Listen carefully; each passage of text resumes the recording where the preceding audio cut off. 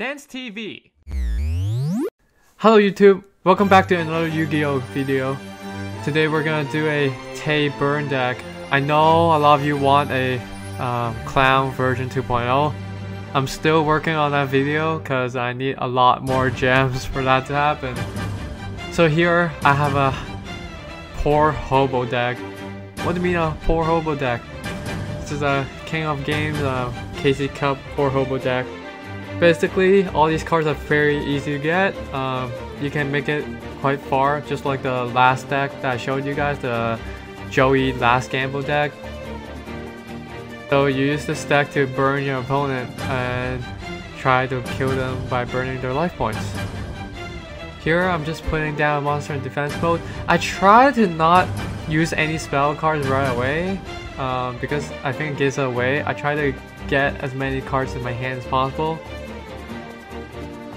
But for here, I started using Fireball because I'm running out of cards in my hand. I took out the coin exchange card. I only have one left in my newest version because I think when there's two or more of that card in the deck, it ruins the deck for some reason. It gives me like a dead draw, so I don't like that. Here I'm just putting my monster in defense mode. I'm very scared of Order of Charge from Rex because that's very common these days. And here just putting monster in defense mode.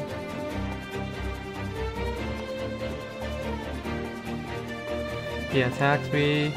Needle Ball, that's from the new deck.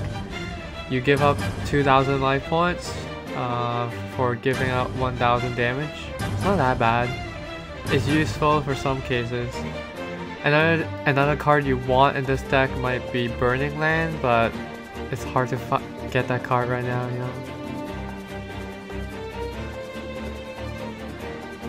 Here Gaia gave him some damage.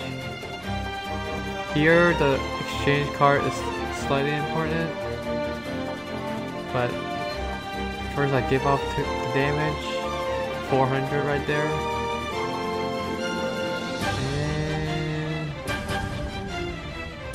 Use it.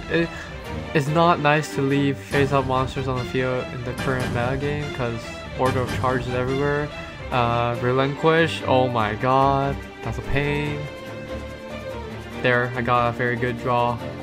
Bam, Fireball. Bam, Goblin Thief. You know, not too hard. Easy to climb up the ladder. Very easy to get the cards, except Big Shield right now because that I should have got the second one of the KC Cup award, but I didn't. I missed out. Anyway, here first Mai is a little bit scary. At first I always leave like a trap card a spell card on the field and pretend it's a trap card, but you can't really do that with Mai.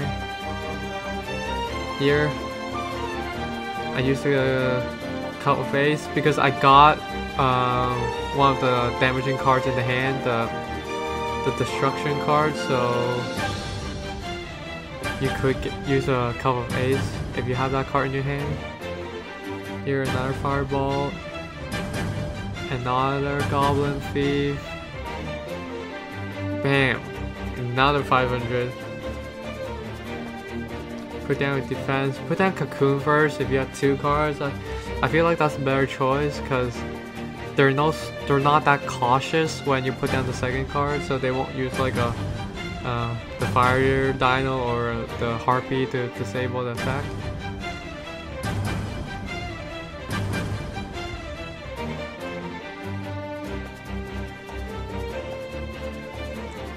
Like, see, stupid Relinquish again. I hate the meta game right now because it's very Relinquish based. Like 7 out of 10 decks you see on the ladder is Relinquish. Very annoying. Here, another Firebolt. Bam. Put down Needle Ball. Wait for next turn. Hopefully Needle Ball doesn't get relinquished.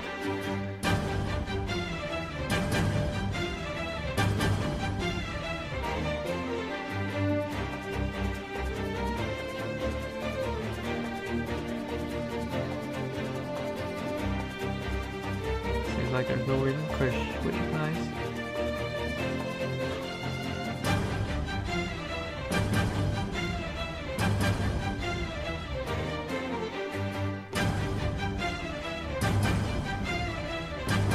Here, I take a gamble because I feel like I have enough damage output.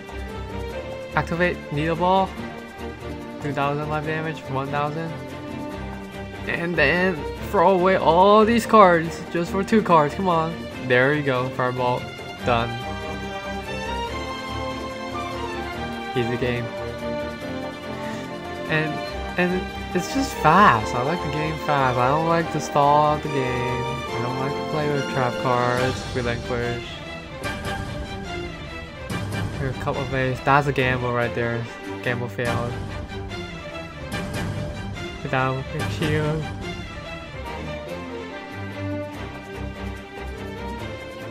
Without Goblin Thief.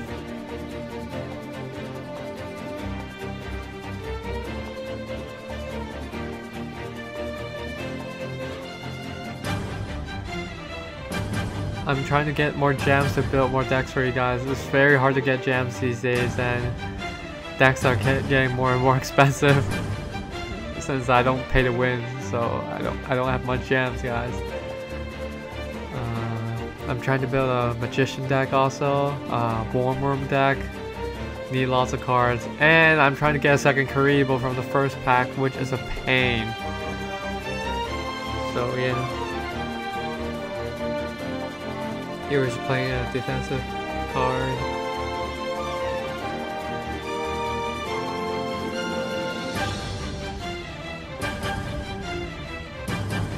Couple of Ace.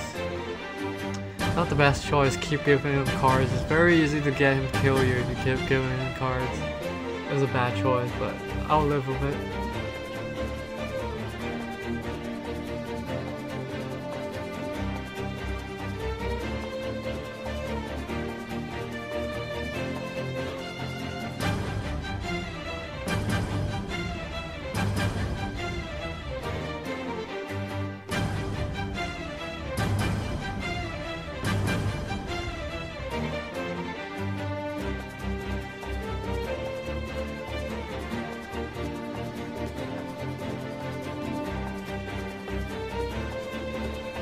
Oh, he's trying to summon a monster.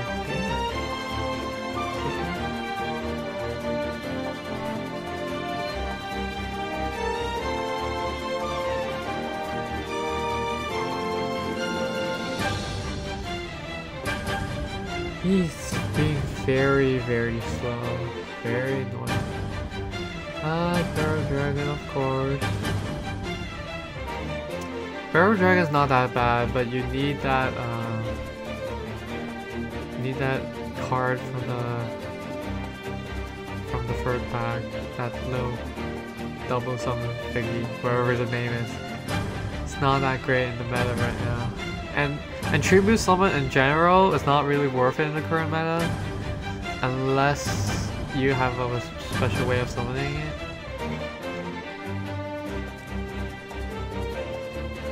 Just a waste of deck space. When you look at the upper tier of the meta game, they have like what, 2 free Karibos, 2 free Sergeants, 2 free Barrel Walls. Those are standard stuff. Here my Big Shield died, which is not good. Okay, that's a nice damage output. I'm gonna throw it his face. Bam!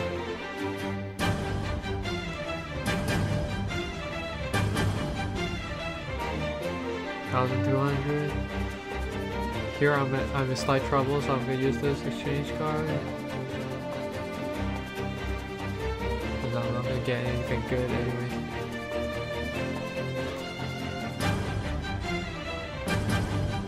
Another color Ace, might as well use it.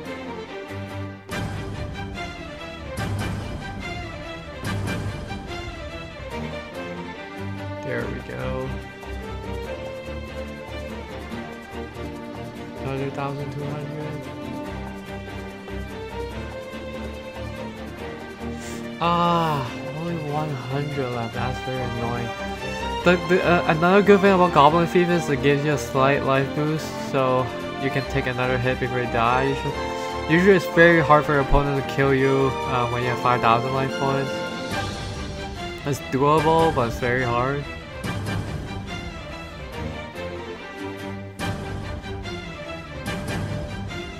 So yeah, I'm gonna pass.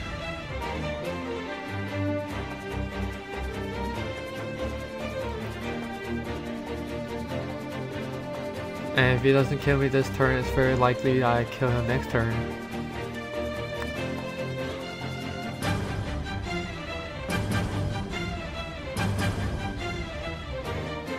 I might also post a relinquish video, but I hate using relinquish. I think it destroys any fun of the game. I think that should be the first monster to be going to ban list, but maybe give it a couple of months. I think it will eventually go into ban list for sure though. Bam! Oh, I'm not dead. Here we go, last card. There, fireball. Easy money! What money? Easy money. Easy win. I hope you guys liked the video. I'll keep on posting, keep on updating. I'll try to collect the gems and upload more videos. I hope you guys like this video. Click subscribe and like, and I'll see you guys next time.